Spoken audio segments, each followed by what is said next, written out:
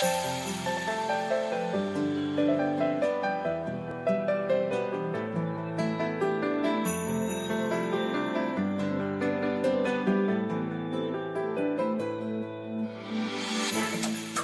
hello, welcome back to Natsu Reviews. I am Natsu. I am back again with Walkman EXE, and we are going to talk about episode 2 of volume 4 of RWBY. So, if you have not seen it, go to Rooster Teeth's YouTube or website and watch freaking episode 2 so that you don't get spoilers, and then come back here and check this out. So, alright, I'm going to let you take over on this one, and we'll go through it, because I talked the majority of last time, so right. I'd like to balance things out.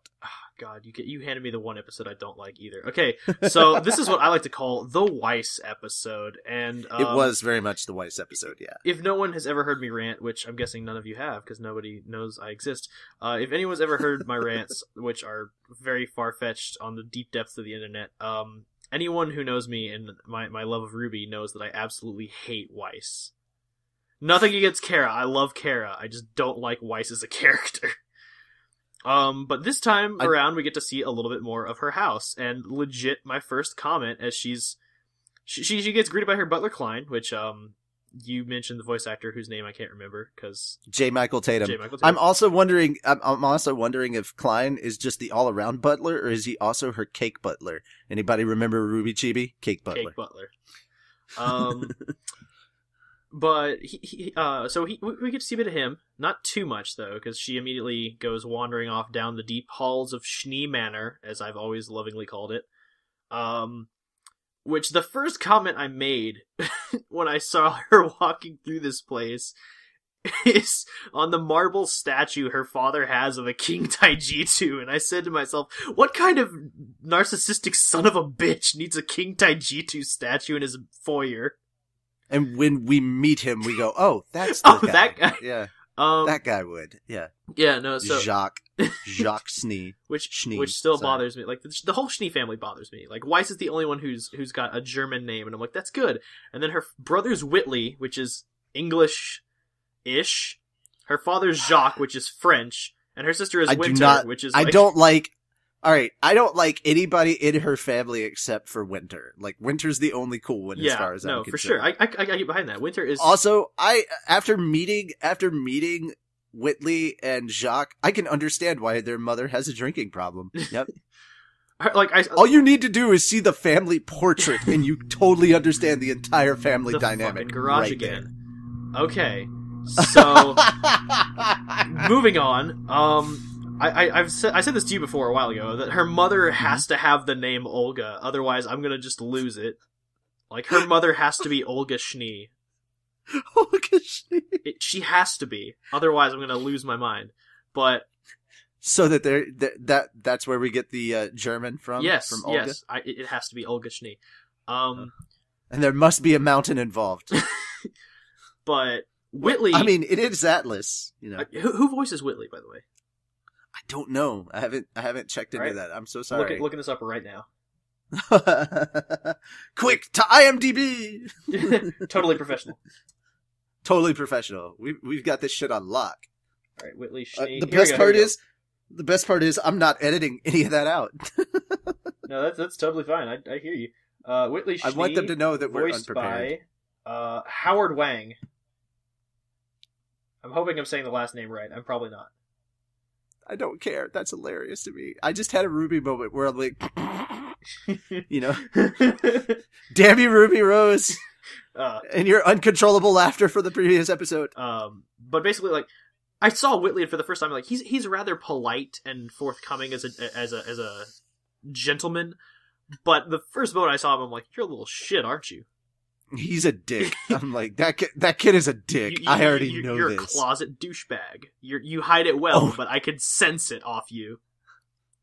I was known in high school for my one ability, which is called the asshole sensor. I could sense when other people were closeted, like, complete assholes.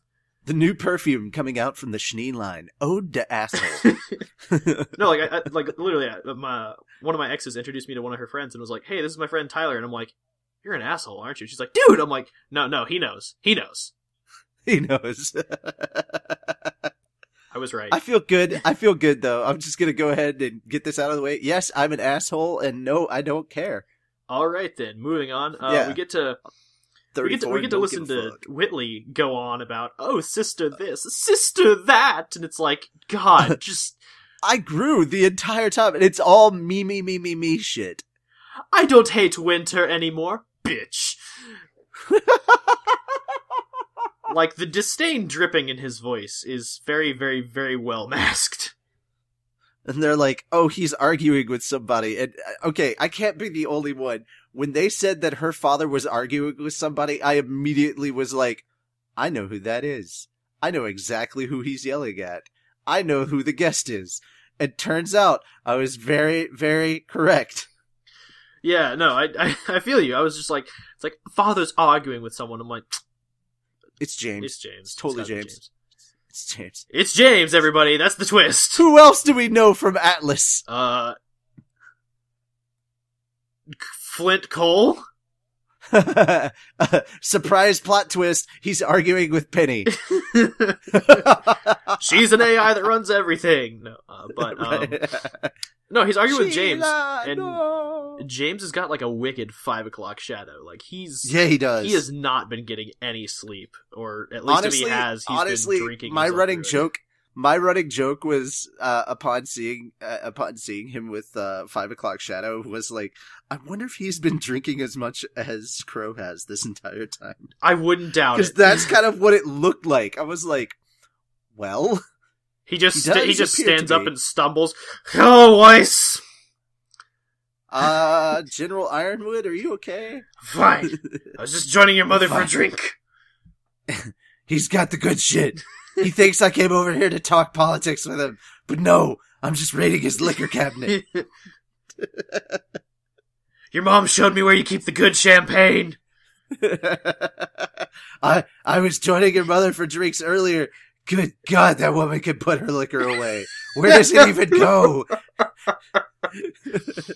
But no, we meet her father, and immediately it's just like, he's not an asshole. Fucking hate but that he's guy. Just like, he's the epitome of businessman. Corporate America? He's the epitome of corporate America businessman. He gives no shits. He has a company to run, and he doesn't have time to manage the family.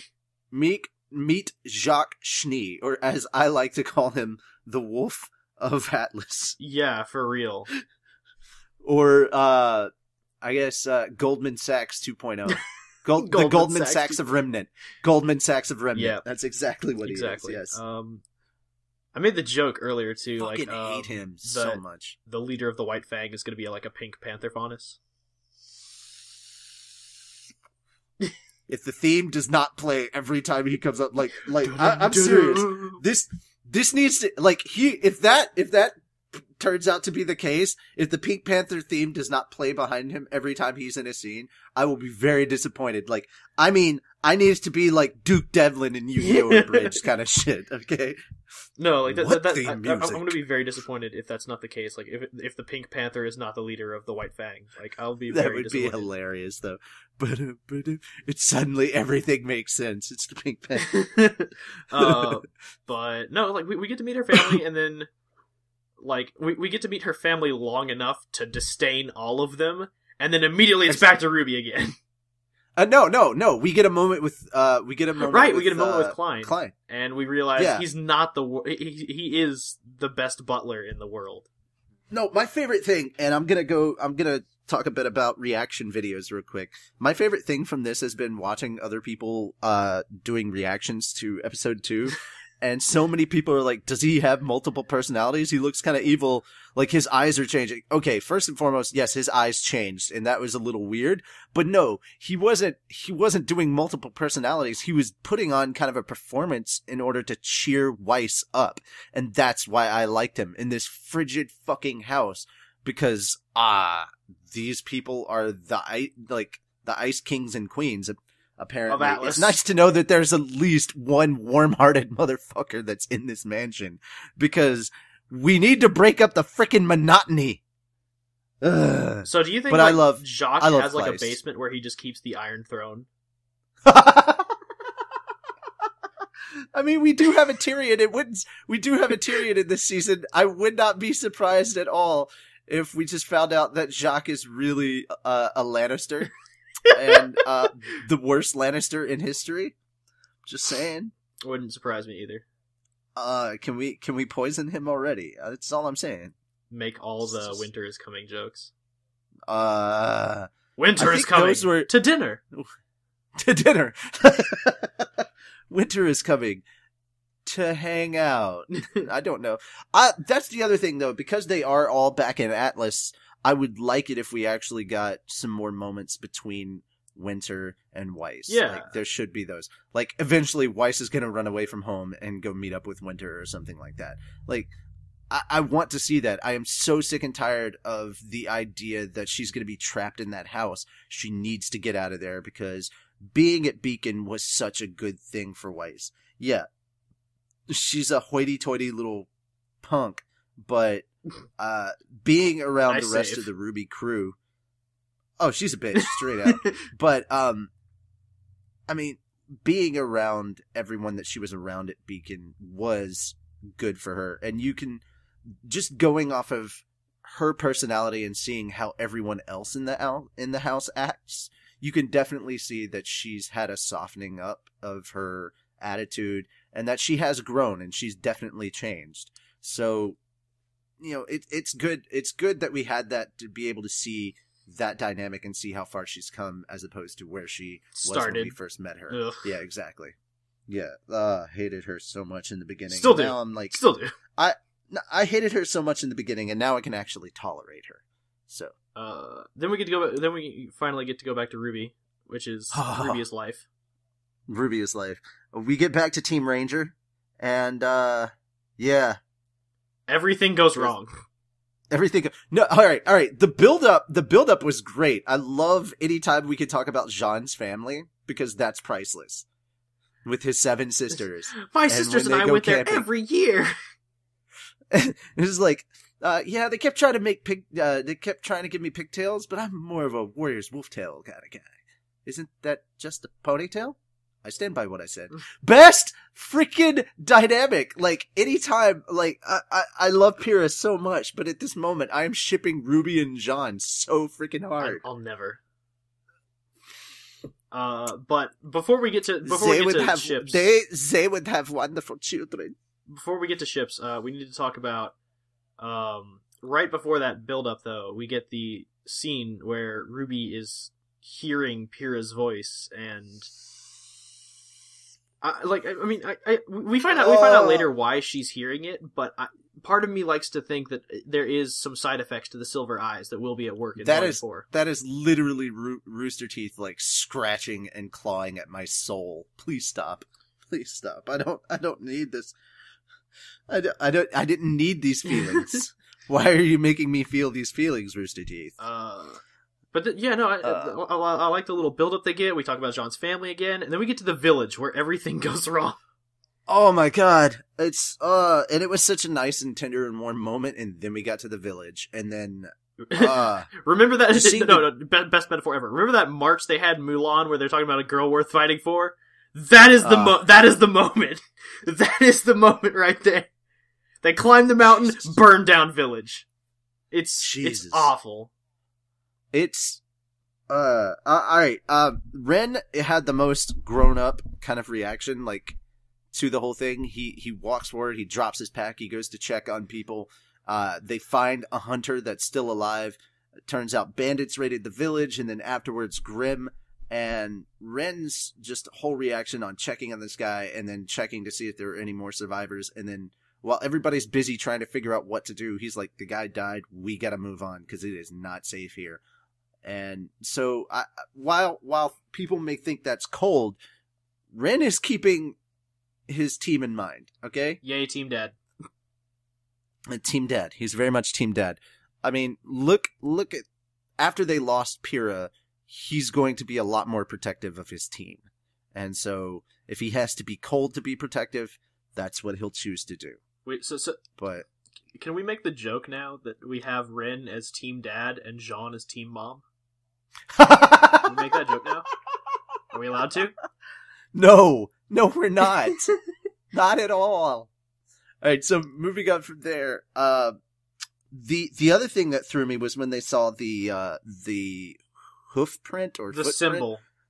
The symbol I of don't one think of it the was Grimm. Grimm. I think it was literally a marked symbol to let people know to stay away. Like, because Nora or it could have and been Rin, or it could have been the symbol of the bandits, but Nora and Rin, there was definitely some recognition there. Yeah, that's why I think it might be the symbol of the bandits, because they recognized it. They stood there for a good bit staring at it, and there was definitely some reaction on their faces, like that. And there was definitely a moment. There was definitely a moment where Nora looked at Rin with, after the recognition had settled in, where it definitely felt like Rin was getting quite a bit upset, and Nora was just giving him the look of "I'm here for you if you need me," kind of. Yeah.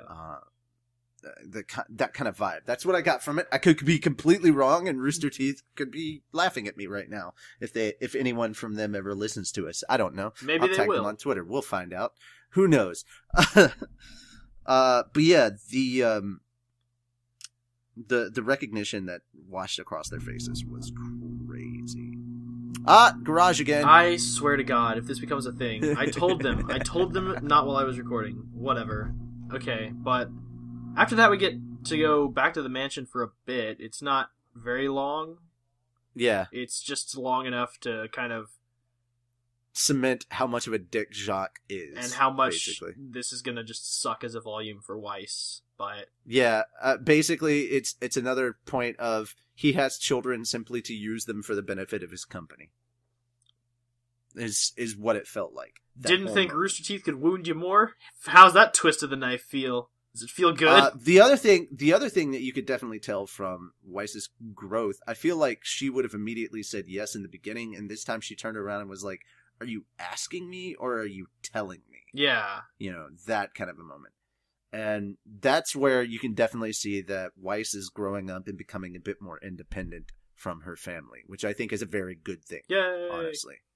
And yeah, we've already talked about all the rest of it with Klein afterwards. Yeah, we kind of covered that before, because they move it in segments, so it's hard to get track of what goes on when and where, but I think we can all move towards the ending of it.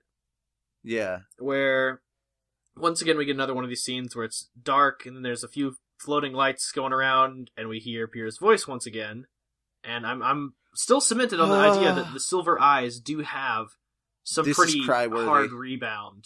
This is the cry-worthy ending. Where she wakes up and notices that Jean is gone. Everybody else is sleeping soundly, but Jean is up. So she wanders around for a bit. I guess I should say Ruby. Ruby wanders around for a bit. Oh my god. Okay, really quickly, I want to talk about that scene where she's like walking through the forest and she's about to discover Jean. And like the lighting that was going on in the forest and the fireflies that were all over the place. That was fucking brilliant. Like, the animation was so good. It was such high quality. I don't want to use the word on point, mostly because I'm an old guy. But, but it was really fucking crisp and clean, and it just felt natural. It just enhanced the beauty of everything that was going on right there. It was on point. I can say it. Okay. He can say it because he's younger. I'm an old fogey. I shouldn't say on point. I'm about 5 years away from get off my lawn, you whippersnappers. But no, I'm nowhere near that level. The old man in RWBY. The old man in RWBY, yeah, who just runs all the shops and plays all the Grimm. But yeah, so. That was just an amazing scene. And then, of course, we get to Jean training and we see Pyrrha and it's a recording. And then Rooster Teeth makes me cry like a baby. Bastards. Why do you do this to us? I'd like to comment, though, on why do you torment me so? I would like to comment, though, on the improvement that Jean's made. Because when we first saw him, he was awful. Just completely awful as a fighter, let alone a leader. And yet in this scene, he literally sends like what would you say, a 5 foot, 6 foot wave of wind from a single slash, and he does it multiple times. Yeah. He's really improved his strength and technique since the first volume by leaps and bounds. I want to see how well he's been able to work with his semblance. Like at some point, I want to see what he's able to do with his aura and what his semblance is. I don't know specifically what Jean's semblance is. I don't think that was ever made clear. I don't think healing is actually a factor of his semblance. I think it has more to do with his aura. Yeah, I think it's so. I'd like to actually see what his semblance is, because his aura, like Pyrrha said at the very beginning, that he had a lot of aura, and like apparently his aura outclasses Pyrrha. So if he continues on with the training videos, as I like to call them, with Pyrrha, maybe, and we'll starts see. working his semblance, I would love to see what he becomes. It'd be awesome. I just want to see everybody as adults, like years later, and how badass they've become. That's what it really is. Jean will become Crow. Jean has become Crow. Yes. He's just wandering around drinking. He's also sort of become Raven. Like, he just knocked up Ruby and left her, whatever. Maybe. We'll see. Maybe. The ship that I actually ship, just for the sake of it, is actually Jean and Yang. Because I find it hilarious. Because I feel like Yang already made the comment the first time that she's like, she's like, it's like, there's a lot of boys here. I don't think Dad would approve. And she's like, oh, well, I approve. So I get the feeling like if she has a kid with Jean, I'll be like, can you tell me about my dad? Which one? Oh my god! That's horrible. I don't know. I'd find it funny. Because I feel like it would just be Yang's way of messing with her son or daughter. We don't know. She'd just be like, she'd know it would be Jean, but she just doesn't want to say anything. It's totally Jean's. Oh, that'd be awesome, though. What can you say about Dad? He sure loves his Pumpkin Pete cereal. Just like you! What is that ship called? Like, if you ship there actually Yang has and not Jean. been a name for it yet, I don't think. But Oh, really? That's sad. I'll come up with one though. Next video, I'll have one. I think Pink Lotus is the one that is Ren and Nora. I just call them pancakes. Yeah. Because also, still my favorite line in RWBY is from Volume 2. Art library supposed to be for reading? Thank you! Oh my goodness. Alright, so we've covered Volume 2. I'm sorry that we got a little distracted towards the end, but dude, it's that scene. There is no way I'm gonna break down crying on this episode, breakdown. I'm not reliving that. I still cry every time I've seen it, and I've seen it 5 times. No breakdowns on the breakdown. No breakdowns on the breakdown. Yeah.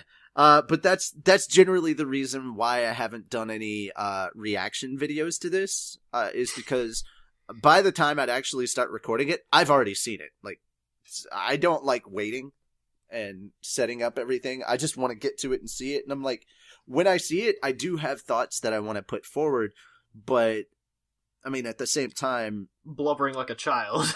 Blubbering like, well, no, that's not so bad. That's actually good for a reaction video. You want to have, you want to see someone in a reaction video reacting kind of in a similar way to maybe how you did. I think a lot of it is just, I want to see somebody cry just as much as I did. And that's why I love Murder of Birds stuff, because he gets very emotional about this, and it's a lot of the same emotions that I have. So shout out to Murder of Birds. If you've not checked him out, please do. He does a lot of really good RWBY content that you want to check out, and there are giveaways for RWBY stuff now, so definitely check all that out. That is it for episode 2 of RWBY Volume 4, and we'll be back